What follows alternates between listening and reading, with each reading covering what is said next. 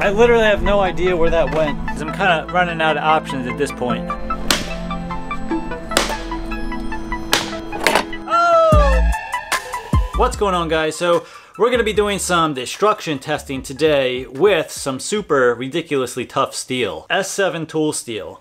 Now, in our pursuit for the ultimate blade, we first have to find the ultimate steel for our ultimate blade. S7 was one of the first on the list simply because of its toughness. Now, those of you who watched the last video will know that we are interested in a knife that stands up to batoning, which is a super ridiculously hard thing for a knife to do, and especially a knife of this size and weight. Right now, this rough grind is coming in at 2.4 ounces. 2.4 ounces for a knife that can baton. That's without scales or hardware or anything like that. Now, I already ran into a problem with the thickness of the material. I cannot find S7 in a thinner stock thickness than about 145 thousandths. However, I still think that this blade might make a really good lightweight knife simply because look at all of that spine thickness that we still have on there.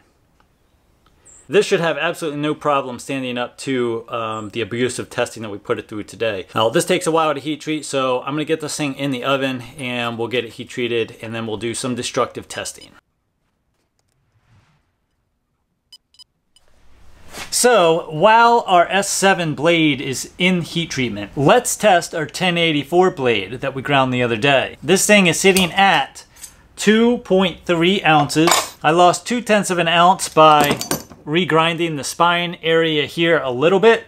That thinned the blade out a little bit, but we still have the same blade length. Right now it's sitting at about 4¼ inch total blade length. We have plenty of spine thickness. It's going to be interesting to see what this knife will do. I've tempered it a little bit higher than I normally would for toughness. Unfortunately, we're probably going to break it.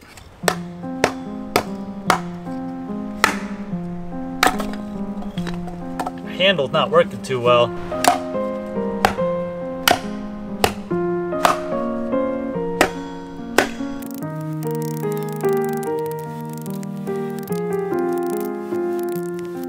I think we need to devise a new handle.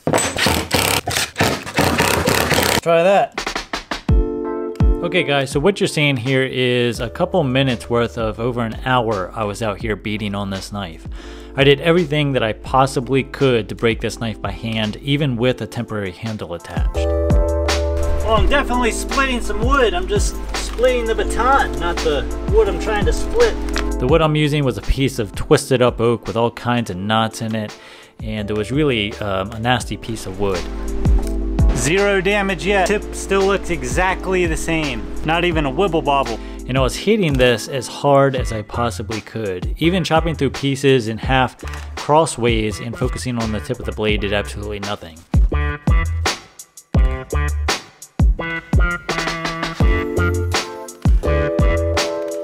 Now I realize that this is not scientific in the slightest. However, one thing that I did notice was just how springy this blade felt. There was a significant amount of flex every time the baton impacted the blade. Now, we'll talk more about this later. Alright guys, so it's actually the next day, or it's a couple days later, because I ran out of time tempering this thing, because it needed to temper for a while.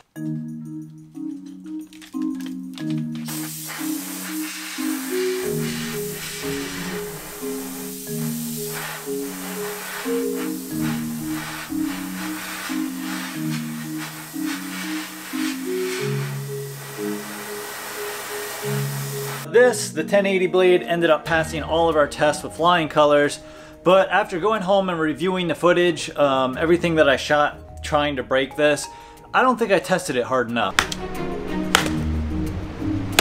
So we're gonna go back out today and, well, first we're gonna grind a quick edge on this. We'll just flat grind it. It's gonna be really ugly. We'll put a quick secondary bevel on it, and we'll put both of these up head to head and see if we can break them. After grinding the bevels here, check this out. 2.2, can you see that? 2.2 ounces. That is, well, it's 1/10 of an ounce lighter than this one. So we're really close in weight here. That's a lot lighter than I thought it would be considering the stock thickness that we're working with. So if we can get scales on this under, you know, 3/4 of an ounce, we're under 3 ounces for this knife. And here we are back out testing the S7 blade. And another hour passed, hitting this blade as hard as I possibly could with zero breakage.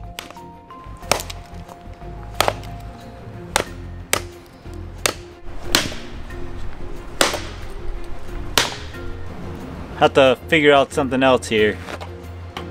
It actually seemed like the only thing that I was going to break today was the temporary handle I attached the knife to.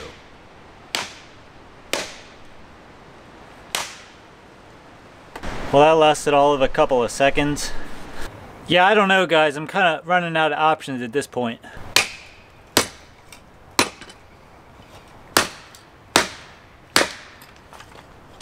So you think you're hard on your knife? This ought to work. Oh yeah, that's much better.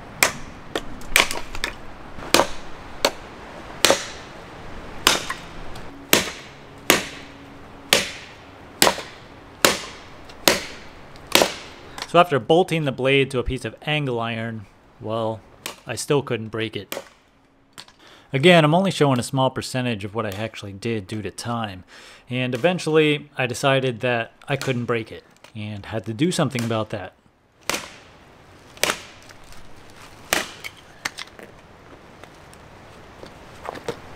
So I built the Blade Breaker 9000. This ought to be interesting.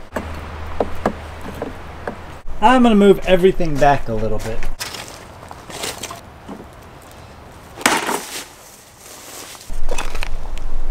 There's the first hit.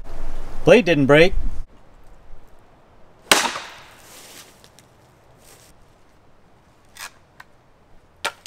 Alright. There's a piece of hardwood. This won't break. Oh! Oh! Oh! Right there. I think it kind of goes to show you just how absolutely ridiculously tough this steel is. See it, guys? It looks like we have a pretty refined grain there.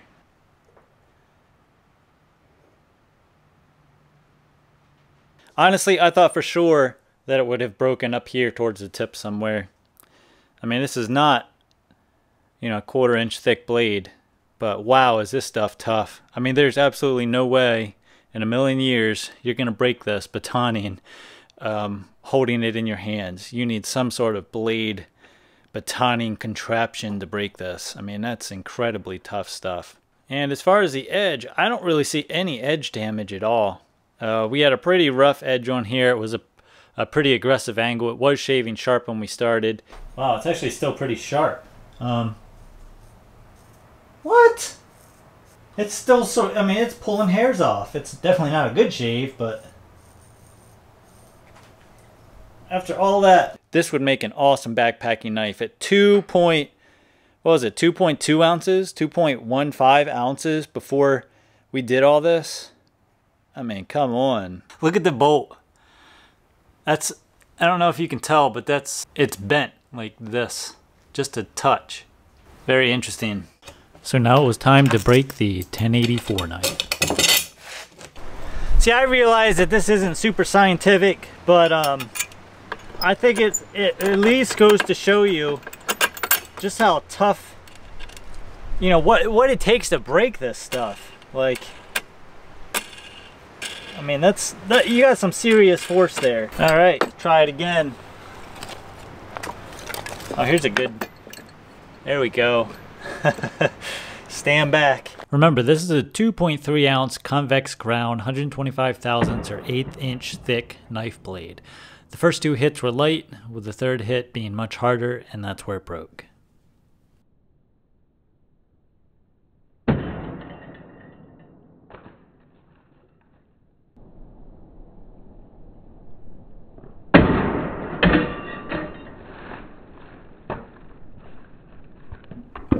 So what's interesting here, guys, is if we look at the actual break, when the 1084 broke, it actually looks like it deformed a little bit or a lot before it broke. So it actually bent this bottom piece out. See if we can get this here on the camera. See how that doesn't line up? So this bottom piece bent kind of significantly. Now, the S7 it'll go right back together. We could throw some super glue on that and glue it back together and probably still use it. But yeah, that looked like it broke clean off. Very clean break. The grain structure on both of these are very, very fine. I wouldn't suspect anything different out of the S7. The 1084, we did do our normalizing cycles and he treated it like normal. We tempered this slightly higher at around, I don't have to go back and look, I think it was 440 degrees, so we had a little bit more springy blade, and I apologize for the traffic noise. Yeah, I think this had a little bit more spring to it than the S7 did, and the funny thing is I could feel that when I was batoning. This felt a lot more solid. Even in the way that it broke, it kind of felt different. What did today's test tell us? Well, both of these steels, S7 and 1084, are ridiculously tough steels. If either of these were in complete knife form, you're never going to break them batoning, holding it with your bare hand, ever. Unless there was significant prying forces, meaning you were using it in this direction, trying to pry the wood apart. As long as you don't do that, you're never going to break either of these two knives batoning with a with a handle on it and holding it with your bare hand. I'm really impressed. I thought for sure that we'd have problems up here in the tip, but both of the tips on these, I mean, they look as good as new. We did have a little bit of blade bending. Again, I was not careful trying to pry these out of the wood and all that other stuff, but I'm not worried about that. As long as it stays in knife-like shape and knife-like form, then I can live with a little bit of that, as long as it doesn't break. This is still a usable knife, even with that bend in it. What does this tell me? I think it tells me that I might be safe to use slightly thinner stock. Now, using thinner stock is definitely going to open me up to more bending like this, because, we're going to have significantly less strength here. The other downside about S7 is this will rust faster, I think, than any other steel that I've ever used. Literally, the second that I pulled this thing off the grinder, it had like a small coat of rust on it. That's not a super good thing for outdoor blades, but we might be able to help control that with an acid etch, maybe a coating later on. So yeah, from here we'll move on to 3V. We'll run a heat treatment on it, and we'll see what it does. I think right off the bat, I think I've got a pretty good heat treatment for this S7, because the edge held up really well, the blade held up really well, and again, you're not gonna break this. I think the only thing to do now is to test some more steel. We'll see what happens. I got some 01, I've got some 3V. We'll heat treat both of those. We'll do a video on those. Maybe we'll break both of those up into their own videos and go from there. And then at the end, we'll, I'd love to hear what you guys think, and I guess at the end we'll kind of put all this information together and make a decision.